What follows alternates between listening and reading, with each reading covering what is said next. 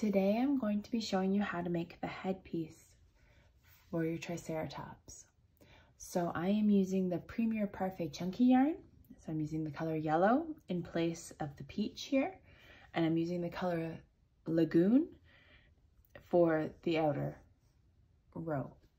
And then I'm also using a 5.5 millimeter crochet hook or an eye crochet hook, and I'm using this adorable little unicorn hook by the Speckled Clay Boutique, and I will link that below for you. All right, let's get started. So we're going to start with our yellow yarn, and again that's in place of this peach color here. And what we want to do to start is you can either foundation single crochet 21 stitches, or you can chain 22 and then single crochet across. So what I'm going to do here is I'm going to do a foundation single crochet, and I do have a video that I will link below that shows this in more detail. But that's all you're doing for the first row. It's just you're either going to chain 22 and single crochet all the way across, or you're going to do a foundation single crochet of 21. So I will finish that up and come right back. So once you've completed your 21 foundation single crochet or your 21 single crochet stitches, you're going to chain 1 and turn your work. So this side of your work is what I'm considering the right side of your work. So it's the side that will face you once you're attaching the headpiece onto the head. So for this row, we're going to single crochet in the first stitch, and then we're going to skip the next stitch, and we want to add 6 double crochets to the one after that. So we're doing a row basically of shells all the way across.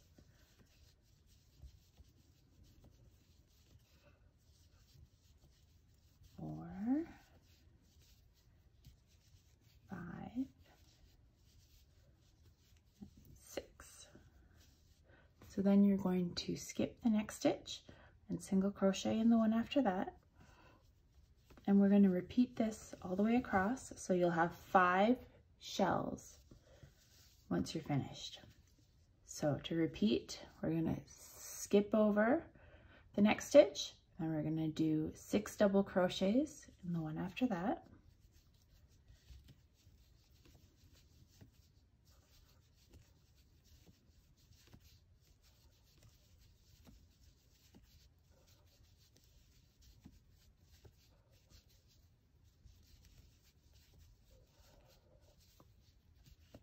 Once you're finished that 6th double crochet, then you're going to skip the next stitch and then single crochet in the one after that. So we're going to keep going along, repeating that pattern, and then I'll come back and show you the final row. Okay, so once you've completed your final single crochet, you're going to leave about 12 to 18 inches of yarn, because you're going to use that to sew the headpiece down to the head, but you're going to end off leaving that tail. Pull that through. Okay, so here we are with row 3. So what we're going to do for this is we're going to make sure that the right side is facing up. So that's the side that was facing you when you worked row 3. So that means that your tail that you just cut is on the left-hand side. If you're left-handed though, it'll be on the right-hand side. So what we're going to do is we're going to take our contrasting color. In this case, I'm using Lagoon, and you're going to attach it to your first single crochet stitch from the previous row, sorry. So we'll attach that. I'm just going to attach it with a little slip there, and I will secure this end after. But you're going to do a slip stitch into the first stitch, so the same stitch that you just attached your yarn in, and then you're going to slip stitch in the next 3 stitches.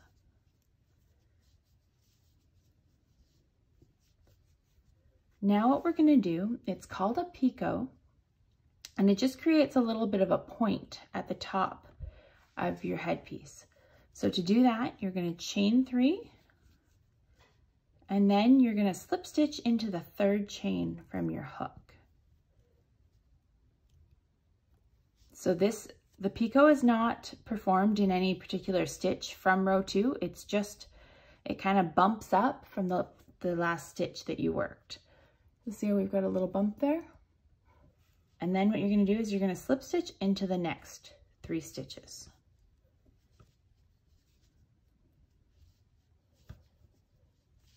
Okay, so now what we're gonna do is we're gonna do what's called a spike stitch.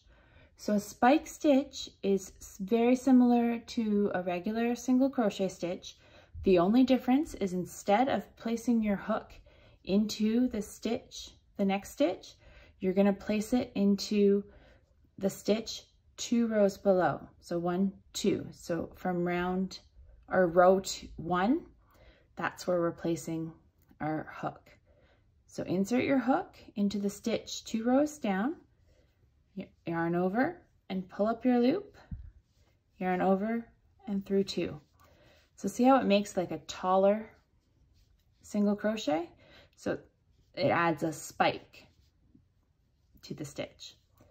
So then we're going to repeat the sequence that we just went through here, where you're going to slip stitch in the next 3 stitches.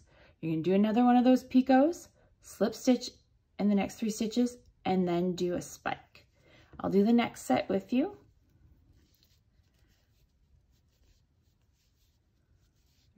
And then we're going to do our picot again.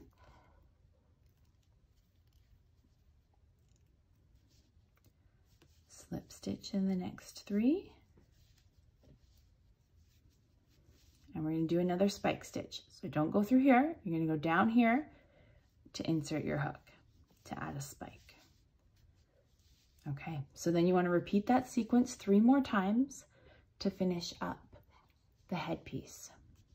And then once you get to the end, you can end off and weave in your tail. And then once you complete the headpiece, you can place it on the head, and you want to go just behind the horns at kind of a bit of an angle. All right, thank you so much for watching, guys. Bye for now.